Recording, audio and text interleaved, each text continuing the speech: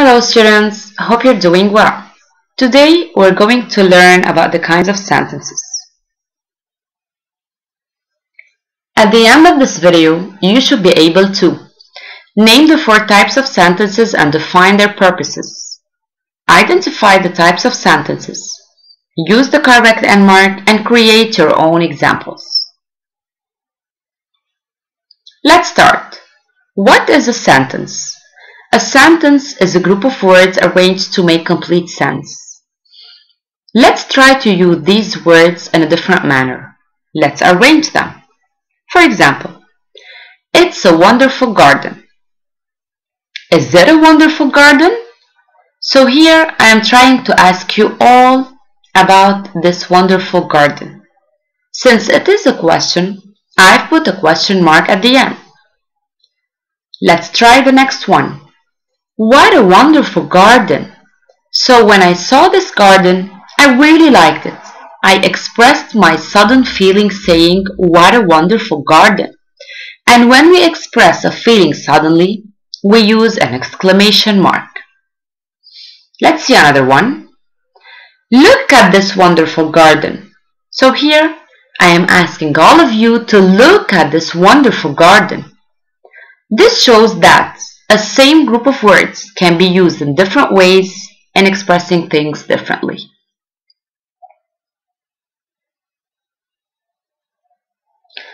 There are 4 kinds of sentences. Statement. They always end with a full stop. Question. They always end with a question mark. Exclamation. They end with an exclamation mark. And finally, command. They also end with a full stop. Let's start. Statements. These sentences simply state something. Since they simply state or declare something, they are called statements. For example, I am very smart. The children are playing. Question. Observe these sentences. For example, are they going to play tennis? Do you like Chinese food? So, these sentences ask questions, and they always end with a question mark. Exclamation. These sentences express some strong and sudden feeling or emotion. We put an exclamation mark at the end. So since these sentences express or exclaim sudden feeling, they are called exclamation.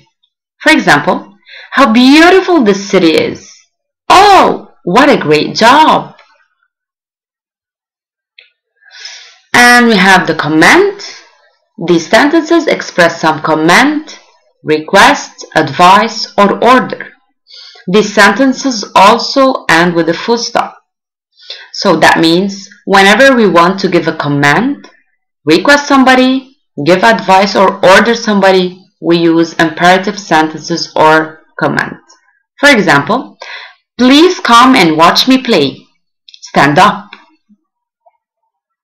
Here are some examples. Buy a gallon of milk on your way home. The sentence is giving a command buy, so we put a period at the end. Number 2. How are crayons made? So here we are asking a question, so we used the WH question word, how. We put a question mark at the end of the sentence. Sentence 3. Harry Potter is the best book series ever. This sentence expresses a strong feeling, so we put an exclamation point or an exclamation mark at the end of the sentence. And 4, and the last one, strawberries are fruits.